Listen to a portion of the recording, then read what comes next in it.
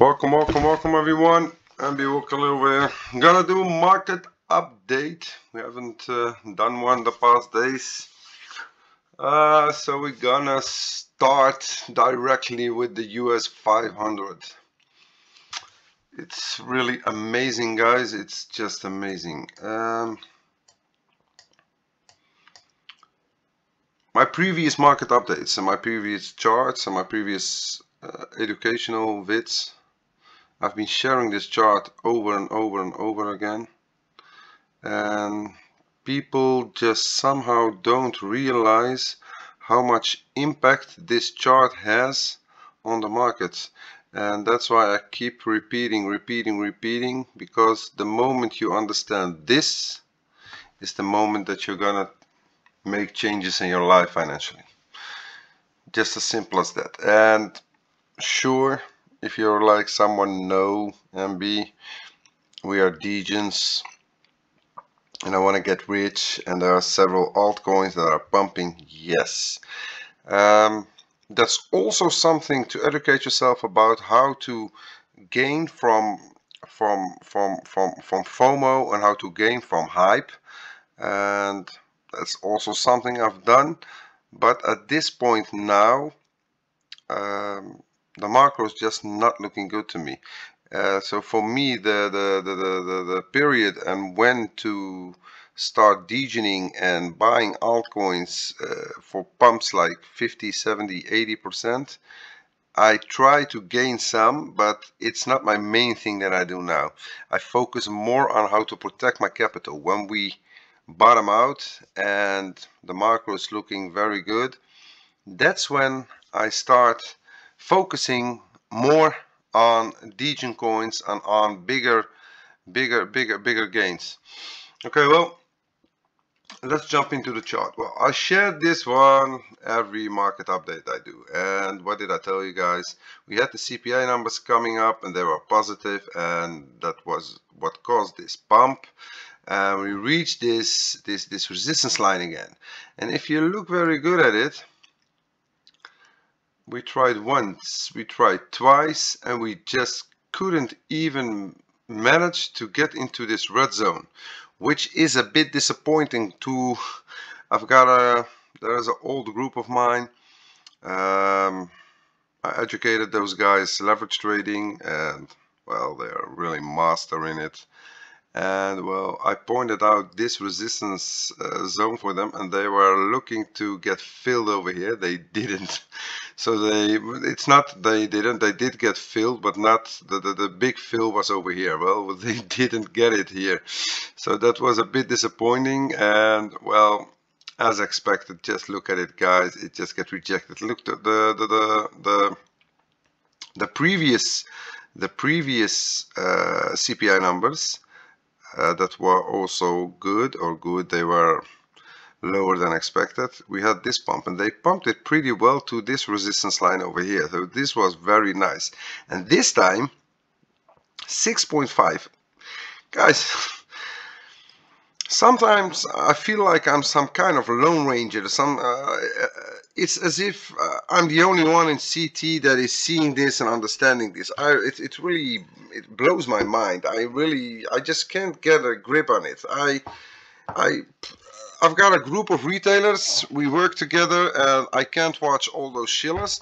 So we have like a group where there are certain people they are watching these shows, and we've got summaries, and that's something that we are going to make bigger and bigger in the future. And all the people that are following me and on the TG group, we will get into a Discord group so we can create a real strong big retail army, because there are a lot of questions about this, and it's coming, guys. It's coming. Just have patience, we're coming. We're building a real strong army over here.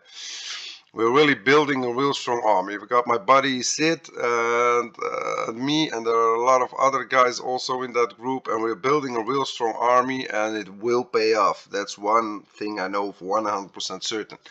But just look at it. Am I the only one seeing this? Because all those CT guys and all those YouTube influencers, the only thing you're hearing is we hit the bottom. We hit the bottom. We're in a bull run, and there are some indicators they are showing, yes, we're going up from here. I really don't know what these indicators are. I don't know who created them. What I do know is that a lot of these indicators, they also predicted the bottom of 30K. They predicted the bottom of 40K. They predicted the bottom of 20K. The same indicators you're seeing now on those YouTube vids showed you the same bottoms over there. I know, I understand that retailers, they love to believe that we hit the bottom and that we're going up from here, etc., etc. But the macro charts say something else. They tell us something else. They tell us that we definitely did not hit any bottom. At least not on the stocks, at least not on the macro markets. So this rejection, it's really, listen guys, just to go back, I called this one. I called this one. I called this one. I called this one. And I'm calling this one again. And it's not because I'm so smart or whatever. I'm just someone who kills greed and thinks logically. And this, you must avoid yourself from getting wrecked here, guys. You must avoid yourself, because you can tell me, Will, there are a lot of stuff going on. There was the DOG was yesterday. They shut down a Russian exchange or whatever it was, etc., etc., etc. And then you get on YouTube these guys that you guys all follow, because one has got 1.5 million followers, one has got 1.3 million followers, the other one has got 2.3 million followers. I've got 300 or 400 followers. But just look at the facts. Don't love me, hate me. You don't need me. Just look at the facts. Look at what they are showing you. And I will show you what I see.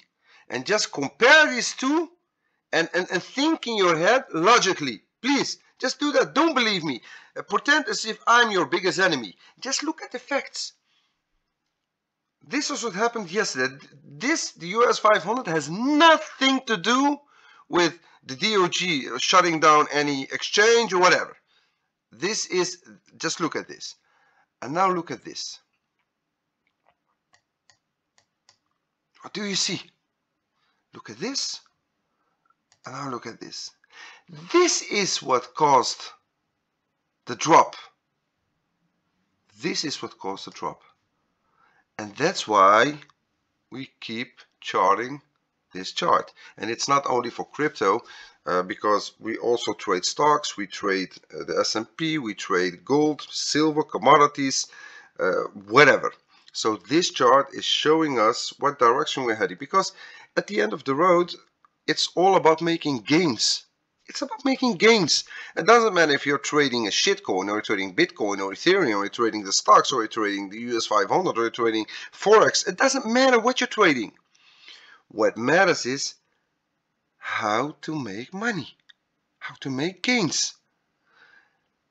And that's what I'm focused on. Okay.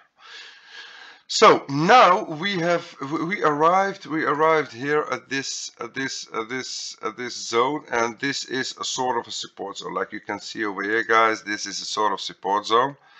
And so, are we going to hold this? And this is something what I was discussing also in the retail group yesterday. What we have been seeing the past months, and this is a trend change that I'm eyeing, and that is also changed the past years, and we have to anticipate to that to make the biggest gains. And what is that? That's this. What we see now, we see either moves directly up, it just breaks every resistance level and just goes up. And if it drops, it just destroys every support level and just comes down to some certain level. And that's something that's changing, guys. And why is this changing? Why is this changing? It's something that we should think about, because the retailers are getting educated the past year and the past 2 years. They're not just buying in because some shiller tells them to buy. No, they're starting to, there are a lot of people that are having Tradingview accounts, That's why also I partnered up with Tradingview to get more retailers into trading, so they know what they are doing, so they don't get wrecked. And the whales, the big money, knows this. They know that a lot of people are now selling into resistance and they are buying into support. So what do they do now? The moves are going stronger just to wreck. Let's suppose this was a resistance level. Look, they just broke it, boom, boom, boom, and they wreck people that short is. And the longs, the same thing. Over here, people longs, there was a long. Well, this had to be a very good support level over here. But look at it, how it dropped. It just went right through it. So the longs over here, they get wrecked also. So this is changing, and this is something that I keep eyeing. I keep eyeing what are the whales doing, so they don't wreck me or the retail army. That's why I'm constantly developing my knowledge and always learning every freaking day. We're learning every freaking day. So this is the US 500. So this is what I have to say. We've got some support over here, but just don't count on it to just hold, because as we see the previous ones, we just went down. Over here we just went down, over here we just went down, we are just going down. So there is some support over here, but we could drop onto these levels. And where we have to worry, we may not make a lower low. If you make a lower low, well, the green zone is in play. The green zone is just in play, and then we will just chop around over here. And this choppy, when it starts to chop around, that's when you make money on altcoins, on the bounces, and that's where you grab those gains, and not on a drop. And for sure, there are some altcoins that are going against Bitcoin, and they get hyped, and there is a lot of volume stepping in, and you can make gains on that. But success finding those, because they are very risky. Because if you see someone telling you he made on H-bar 10% or 7% while the markets were going down, know that that same person will lose a lot more. Because this time, yes, he hit it, but next time he will lose it, and the time after that he will lose also, and the time after they will lose also. I don't care about pumps, I don't care about quick money. I care about making, what is that English word? Constant profit. So I take it, I have to make profits constantly. I have to, and there are sometimes I make big profits, but I need to make profits. I just don't lose. I don't want to lose. Sure, there are always some trades that you can lose, but it has to be, at the end of the day, you have to be in gains, in profits, and at the same time, much more important, you protect your capital. And that's because there are a lot of times, oh, MB, well, we missed that one. No, I did not miss that one. Why? Because I protect my capital. And if I wanted to win that trade and gain those gains, I had to risk my capital. That's the difference. I know that.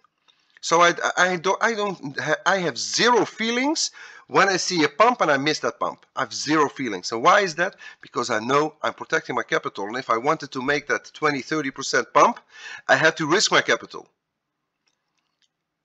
And most of you guys that are listening now, you know what happens when you risk your capital, because you will lose 1, 2, 3 and you're gone. You're done. And that's what these markets are made for. And that's why they keep triggering you to with these 20, 30, 40% gains, what you see on Binance or whatever. And it's great. And that's why, okay, let's not go too far into this. Bitcoin. I shared this chart also. Because we had another one, the small one we broke out. That was the breakout at 18.2. It was over here. That was the other pattern. But for me, guys, in trading it's very simple. You've got patterns. It breaks out. It works out. Okay, fine. Go find the next one. Just as simple as that. Go find the next one. Because if you want to make gains, you have to plan forward. You have to see the future. And nobody has got a crystal ball. But based on TA, good TA, you can always know where am I going to expect resistance. Well, okay, we had the first one broke out. And then for me, I was charting. And then I found this one. And as you can see, I've shared it a lot of times. Everything is on Twitter. 1 time, 2 times, 3 times, no, we come down. So now is the question, what's going to happen here? Is it going to start trying again, make a new low, then we got this support resistance zone, or is this pattern going to work out, not like the other one? Are we just going to come down here to chop around in this big pattern? Because as long as a pattern works for me, I keep charting it and I keep following it, and when I'm trading on the lower time frames, that's when I change. That's when I go to another pattern. That's when I go something like this. And this was the previous one that we were charting. We broke out here, you go in along like I shared with the indicator, hold it, hold it, hold it. Okay, we got a candle closing below it, get out, and now you wait for the next opportunity. So and so on and so on. The dollar DXY, well, this is for me just a support zone over here, guys. Everything here between the 100 and the 102, this is all support, and I'm accumulating here, accumulating for the bounce to the red zone, and from here on I go to my next step. So this is just it's just as simple as that. I wanted to show something else because we nailed this trade, and I want to make an update on it. Where is it? Where is it? Where is it? Here it is. Yes, I wanted to make a quick update on gold. Well, we nailed this triple. This was on the 20%. Fuck me. This is really this is huge, this trade. But we may not be blind because there's a lot of FOMO getting into gold, and there are a lot of governments, and they are all accumulating gold. And what we have to do, we don't follow the FOMO. So meaning we go back to our basics, and our basics are that we go chart. Because if we would just make this inverse, what is this? This is a triple bottom. This is a triple bottom. This is, if this thing would reach here, then we will have the same like we had over here. What we had over here, so this thing, what we had over here, it's going to repeat itself over here, but on the top. So if we would come to the 2000 regions or something in this red zone, this is when you take profits. If you are really a believer, you said, no, I'm going to hold my gold and whatever, this is only for the traders. And for the investors, I would take some off the table, because at some point we're gonna have to correct a bit. So over here, if we get into the red zone, this is for me a no-go to gold. The only way that I will jump back into gold is if we break this highs, and this is when the FOMO starts in, and this is where I'll jump in and go long on gold. So this red zone is something to keep an eye on. What I also wanted to show you, because there is something else that I'm also very bullish on, but it didn't make the move yet. We made this trade, we made this one. This one we made, but this thing, look how beautiful it's got rejected, because this is where we jumped out. We jumped out on this candle over here at the 24 hit. This is where I jumped out. I made these gains, and this is where I jumped out. And as you can see, listen, it just couldn't break through. There is no power here. It needs a breather. But this one, silver, if it comes back to this region 21 to 21, this is a bit more riskier, but this is based on fundamentals and my beliefs in them. If this one comes back to the 21, I will start accumulating again, because I believe that this thing will break out at some point, and we will be heading to the $30 range. And that will be a huge trade, because if this thing goes up, it's a 40% trade. It's madness. The pack G.T.C, because my buddy Brett was talking about it and talking about it, so I didn't check it yet. It's the first time checking it with you. Well, we broke below this trend line, and this is just the power of wheels going back. But this is, by the way, this is very bullish for Bitcoin, this chart at this point. Excuse me, not for Bitcoin, for gold. So this is very bullish. If this thing starts breaking up again, if this candle will hold and it will start breaking up again, not good for Bitcoin. I wanted to show something else today, because we have a bit of time. Yes, this chart, guys. I've shared it sometimes. Let me remove this one. I've shared it several times on Twitter, and a lot of people are, what is this MB? What are you showing us? What are you showing us? Listen, this is, let me go to the 3 months. 3 months. This is the 3-month chart. This is a chart of the Bitfinex wheels. What are they doing? These are the shorts that they are opening. Move this one. Just look at this. Let me go to the other. Look at this. We are at almost all-time high, meaning that those wheels over there, they're almost at a point from the shorts were never so low. But if this thing dropped down to this, shouldn't that have to mean that Bitcoin should be at 150k or 200k? Because there are no shorts. But just to be clear, this is only Bitfinex. It's just a small part of the whole shorting and long market. But these guys are very, very organized. So we are almost at an all-time low. This is something to worry about. Because suppose that we will hold this line and they will start to build up their shorts again. Well, that's not good for the market. For Bitcoin, let's just say for Bitcoin. So I want to share this because if you would see the Bitcoin longs, look where we are. Look where we are. Look where we are. So we are at an all-time high. We reached here the all-time high, and so this is at the all-time high. This is at the all-time low.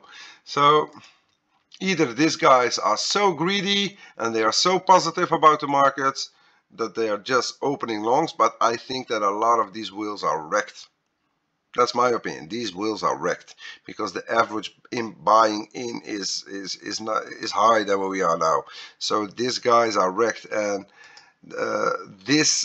maybe they start to hedge their longs here in case they don't get wrecked.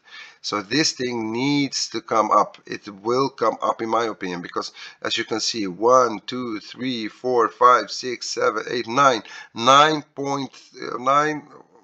27 months. 27 months they're accumulating here and didn't break down. So I think that the shorts will start to come up here again. Guys, it was a pretty long update about the Tradingview indicator. I hope it's working out for everyone, and we will be discussing a lot more about it.